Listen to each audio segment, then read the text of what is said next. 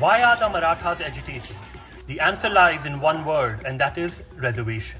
Due to rapid globalization, the mostly agrarian Marathas face an uncertain future, coupled with the waning of their political dominance. Agrarian distress compels them to seek newer avenues which they believe will open through reservations. In 1997, the Maratha Mahasangh and the Maratha Seva Sangh initiated the first major agitation for reservation. Over time, various political parties and outfits have supported this cause. In 2018, a bill proposing 16% reservations for the Marathas was passed, but the Supreme Court ultimately declared it unconstitutional.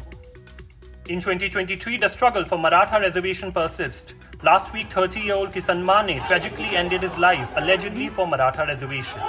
As per reports, 49 youth have committed suicide for this demand. At the same time, Maratha activist Manoj Patil has been on a hunger strike since August 29th. Comment your thoughts below.